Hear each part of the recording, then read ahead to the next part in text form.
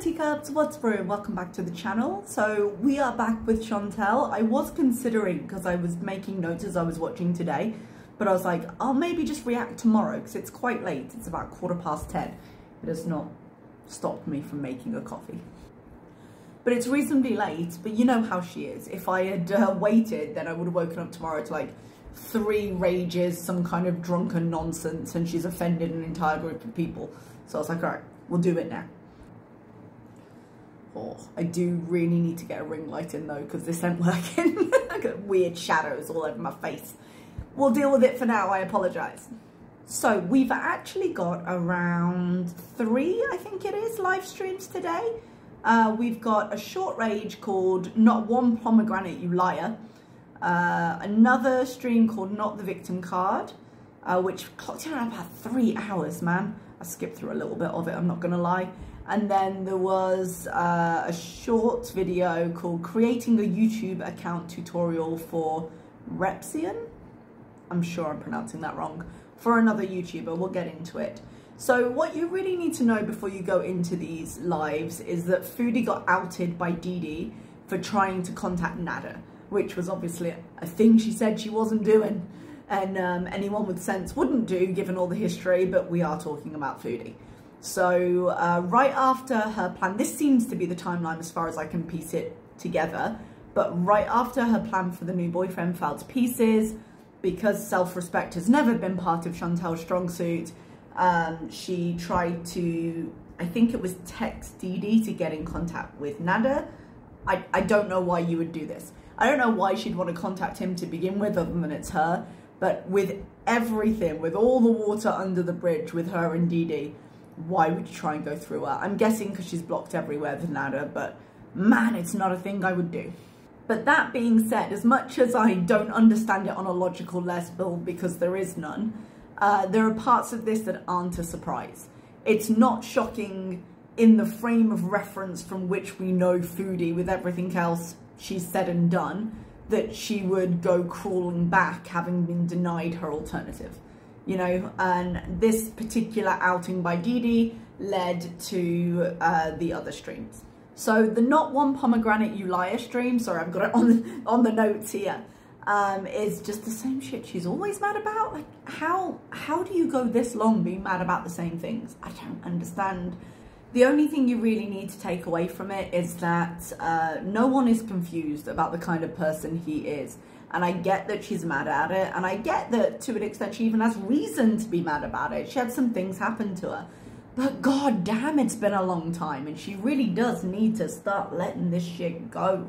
How long can you be in like breakdown rage mode over this? Because currently we're at what, nearly 2 years? I don't even know.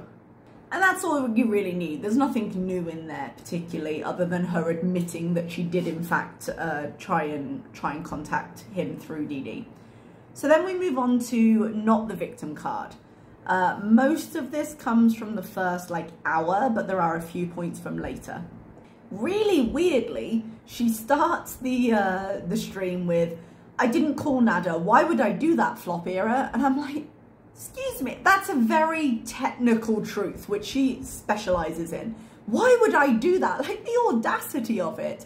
Like, you text Dee of all people, to try and get in contact with him, and then act shocked that people would suggest you might call him?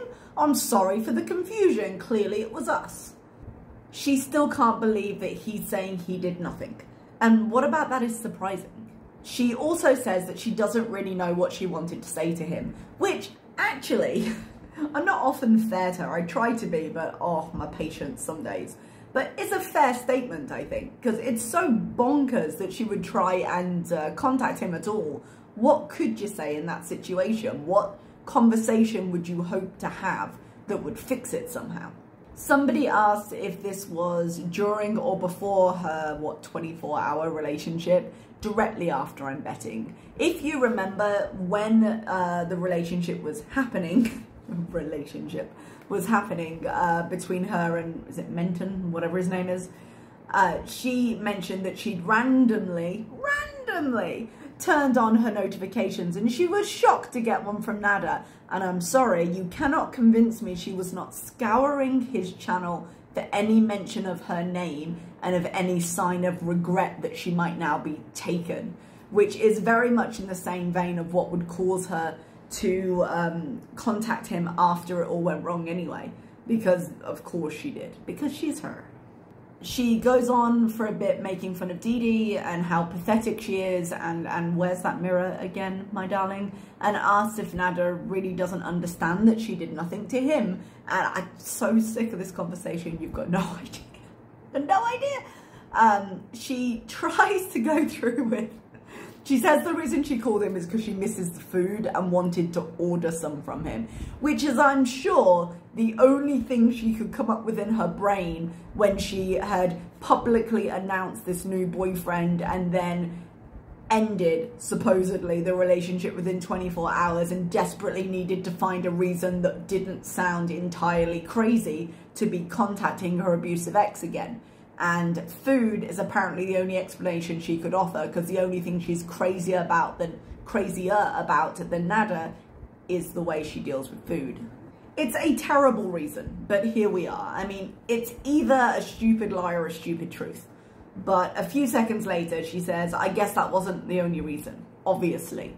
Trying to add an obviously, like we didn't just see through the line, she'd admitted it the whole time. She said she was driving all the way to this place. I think this place was a new living situation she wanted to view. And she's getting angry, like, at listening to the two of them, which is Nada and Dee Dee. But that they're the stupid ones. And I'm like, they are the stupid ones? When you know they trigger you terribly and you're purposefully listening to them, seeking them out while driving angrily through the streets of wherever you went. I think it was Montreal. Like, really? They're the stupid ones for that. So apparently she went to see a house. Oh yeah, Montreal. She wants a condo in Montreal. I guess instead of the house wasn't up to her standards. I don't know. Somebody asks, why do you care if he blames you? And she says, because it's a slap in the face, again. And she won't move on. And I'm like, yeah, well, yeah, we can see that. And she was like, tell Dee Dee she's going to make her life hell. And then she's like, legally. Because, you know, don't want to get too up on the threats. They're on YouTube because they take that shit seriously. Just ask Nada. But anyway, it's a weird moment that does just once again show how obsessive she is. And there's a very, very, I don't want to say teenage, because there's a lot of teenagers out there that work hard and are perfectly mature quite early. I feel like it's insulting to them, but to the stereotype of being a teenager, there's a lot in this live stream that just shows exactly where she froze in her emotional development. Because she's very much in this idea of, oh, I do what I want. And I'm all for that as an independent person who lives her life in a way that isn't particularly traditional in some aspects. I do what I want and I get to choose. Yes, but I do what I want and I will stay stuck in this awful cycle forever and ever and ever just because you told me I shouldn't. Isn't quite where that is, you know? Somebody mentions, and I completely agree, this whole live stream could have been dated 6 or 7 months ago and all the talking points would have been the same. It would have been the same conversation. She wishes things weren't true and he wasn't like that. And her chat, completely fairly, and I don't always agree with her chat, said, well, basically, he is and it is true, which is about where we are. There's a little bit of talk about Sam's Bar Lounge. Not in great detail, so I'll cover it quickly, but just saying that we saw her react to the video on Sam's Bar Lounge, so how can she now feel this way about Nada and the fact that she's still inexplicably, if not in love, very much wanting to be with him, in obsession or whatever it is she actually is. She has strong feelings and wants to be together with him, even though her reaction to the videos on Sam's Bar Lounge apparently show her to sympathize. But the way she confuses Dee Dee and Nada and kind of merges their personality, despite those videos, she hasn't shown much understanding to Dee Dee. Now, Dee Dee is not a saint. I used to think a little bit differently about Dee, but the more active she becomes in being a participant on his channel, the less I have for her, to be completely honest. But it takes a lot. I saw like the preview of one video when this started, and when I realized what it was, I was like, oh. And I've always said I'm very uncomfortable with those videos being out on YouTube, and I have some serious side-eye for the choices made there. But for me, even the preview was very, very difficult to listen to. And despite having some serious questions about Dee's choices, I don't think I would react to Dee in the way Chantal does. Now, clearly, knowing Dee as an entity on the internet, kind of a peripheral of a different channel that I dislike, versus the relationship that Chantal has had with her, we're going to be in very different places with it. But Chantal has never let up on the hate she's had for Dee. The only time she's shown anything other than that has been as a tool for sympathy or a tool of manipulation to get her out of the picture. Like when she was like, I will take you if you need to go, because she would have literally done anything to get her out of there. So when she talks about her reaction to it, there is a visceral reaction to it that she seems to forget when actually speaking on Dee as a person. The chat says to her, well, you don't care about the video because it was someone else. So because it's removed from her own personal experience, she doesn't kind of view it in the same way, which I think is a fair comment. And then she says, actually, she cares more about the cheating than she does the abuse, which is an odd fucking thing, but at the same time, in a weird way, makes a lot of sense of what we know of Chantal. Because Chantal will take everything if she can just pretend.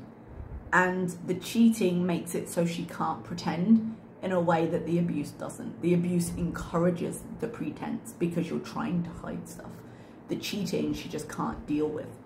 She gets told that narcs always play the victim, and she says, well, I don't want him to be one of those. I'm mad at the reality and I can't face it, which is an honest statement. I'm not sure if she intended to be that honest, but there we were. This is kind of meandering through the chat a little bit because it's in between, you know, those kind of one-word responses or readouts of the chat she does for a while. She says that I don't want to upset you guys, but I do always want to be honest because, you know, she has shown herself to have such integrity over the years. She's listing all the nice things she did and mentions, you know, we had COVID together. And I thought she claimed it came back negative, that it wasn't COVID. I mean, it must be her honesty rearing its head again. But, I'm pretty sure at the time she said, no, it's not COVID. It's been a while, I might have forgotten, but I feel like while she was putting this bullshit of, no, this is my second residence, was it that early or was it later? But they were sick, but she was like, no, it's not COVID. Someone in the chat decides to be sympathetic and say, well, you know, he was cruel, it makes sense you're hurt. And she says, yeah, like, I'm an adult, I shouldn't be crying over this. And I'm not saying she shouldn't be. I think initially, yes, she went through something, whatever the details of it were. But this far along, like, dude, you gotta move on. You gotta move on, or this is your entire life forever. And I'm not sure which side of that she's gonna stay on, but I feel like this is her life forever now. The talk meanders for a little bit again, and later someone is making fun of her top and how it's a grandmother top, and she'd stolen it off the commenter's grandma or whatever. And in a moment, I don't often just straight up snort when she talks, but she was like, I can sit in my bra if you want, to which I say, you know what, touche, madam. I don't want that. So, like, credit where it's due, it was quite funny. And again, she goes on a very non-teenage rant of, I do what I want, and no menton can tell me that I have to be careful of my drug intake because it's legal, baby, despite how damaging it clearly is to her. Then she goes, like, what else can we say? They're fucking pathetic. And we're only 50 minutes in at this point, and it's a 3-hour stream. Don't worry, I'm nearly finished covering it because a lot of it isn't worth covering. But clearly she thought of something for the next 2 hours, which is why I started skipping through. A few of the points that came up through the rest of it, though.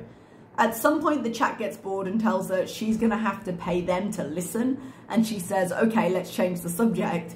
And there's more nothing talk, and the topic does not change in any significant way. And if you were expecting it as part of Chantal's chat, well, then clearly you're new here. We move forward a little bit in time, and she seriously asked her personal hug box why someone would want a yes man around them all the time, in reference to how Dee Dee is always deferential to Nada. And I was like, seriously, how many people has she banned? How many times has she tried to impose mega tiers to cut down and cut down and cut down the people who can criticize her? Don't you dare, madam, this is something I will not take. She says that she never felt anything for Menton and she just wanted to shack up with him. And as I said before, her ability to tell the internet that she's in love and that someone is claiming her back online is more valuable to her than any relationship she might actually live. She wants to be part of a couple's channel. She doesn't really care about the quality of the relationship as a couple. And she does try to go back on this a little bit. She's like, well, I thought I was in love. I was like, dude, it was less than 24 hours and you'd never met him. Like, that wasn't her motivation. At some point, yes, she wants a partner to prove that she can get a partner. And so she's not alone, because I think she is desperately lonely at times between all this mess. She does want someone who just doesn't, I don't want to say doesn't care about the rest, but someone who she can hold up as, look, this person loves me. The usual stuff. Tomorrow she has to do housework. The place does seem to be piling up a lot. She says that she's not trolling with any of this being the topics of this whole live stream, and the fact that she is back having the same conversation, trying to get in contact with Nada. And as much as her behavior is very trollish, I do think this is literally the inside of her brain at all times. I don't think she has the control of her emotions to be able to fake sustain this as consistently as she has, because she's not able to consistently do anything on purpose. She mentions there's a little bit of talk about moving, and she says she has to move by November, which was a little bit odd. It struck me as quite odd. She excuses it by saying, well, she just wants to, but I think it's very different from having to be gone by November, because when she was thinking of moving before, she put it on a month-by-month lease. Because she finished and then they didn't re-sign for a huge amount of time. So she's paid the final month and she paid the first month. She did that when she moved in. So she's got the final month done, and then she's just paying rent as she goes. Now we're currently in September. So if she has to move by November, I guess pretty soon she's getting into that month's rent that she already paid for, and she's got to get moving. But it did make me wonder what the push was to do it now, because she's been saying for ages she was gonna do it, and this sounded more urgent, and apparently she's actually going to view places. So there is some speculation on whether she's been evicted. She reads, someone super chats tell us about the eviction, which she reads but then she doesn't answer, and someone mentioned something about 2 months notice, and she says, yep, that's how it works here. I think it's how it works for her, particularly because she had paid, when you go in, you pay the first and the last month's rent. So if she gave her 1 month notice, or was given 1 month notice, I guess she'd automatically have that already paid for month after the cost of the rent for this month ran out, after her rent ran out for the most recent one she paid.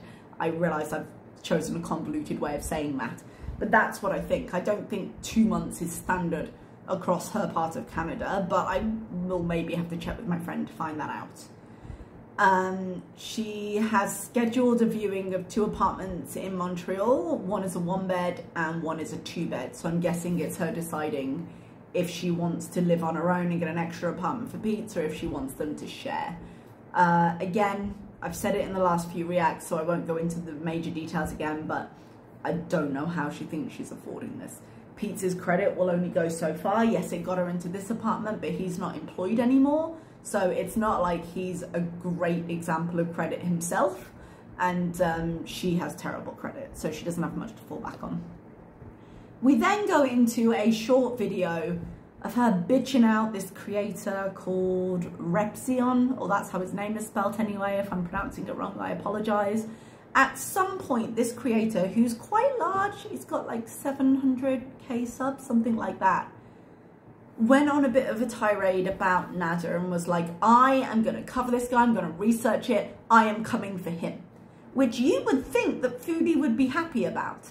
But apparently he made a couple of comments about the fact that she platformed him, which is absolutely true, she did, and she is raged about the fact that he owes her everything because she platformed him, and she took offense. So even though she's been raging about Nada herself and she's wanted to win for what, nigh on 2 years now, the guy who might actually help to show Nada for exactly who he is and peripherate? No, that's when you break off the paper.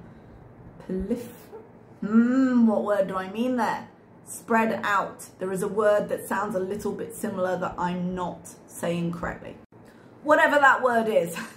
I had to cut and I was like, I know this word. I'm giving up. It's late. There isn't enough coffee. You know what I mean. I'm sure many of you will correct me in the comments, but please pretend I said that word. But this guy, he could help to do that. He could help to spread the message in a way that she wants, but kind of doesn't want, because she kind of wants back together him, but she wants the justice of it. And she's bitching this guy out and posting really sarcastic videos about, hey, it's not even 1, 2, 3. It's a 2-step system to just push a button to form a YouTube channel. And that is true. It's incredibly easy. But you're talking about a guy who didn't know how to switch on a live. He needed Foodie to do that. She encouraged him to get a channel because it was going to be income from him, so he'd take less income from her. And it was also going to be something they could do together so she could have the couples channel she was dreaming of. This is where this dream began. And then she showed him how to do everything. She edited all his content. She physically turned on a camera for him when he needed it. And she encouraged her audience to go and watch him. So plenty of people are side-eyeing YouTube for the fact that he still has a channel given everything. But to sit there and go, blame YouTube for platforming him, there is enough blame to go around here, my darling. She was instrumental in making sure he had a platform, videos up, and an audience. And she continues to be the way she talks about him, because she just won't let his channel die. So to sit there and be like, no, it's all YouTube, nah, no one's hands are clean here. And that's where we are. I mean, I'd advise her to give a little bit less attitude about it, but it's Chantal. She's not happy unless she's making the worst of all possible combinations of choices, which is really what we're seeing happen here. So thank you for joining me. I'm going to go piece this together, and I guess we'll see where the rage leads her, because it always leads somewhere. Thanks so much for watching, everybody, and I will see you next time. Bye-bye.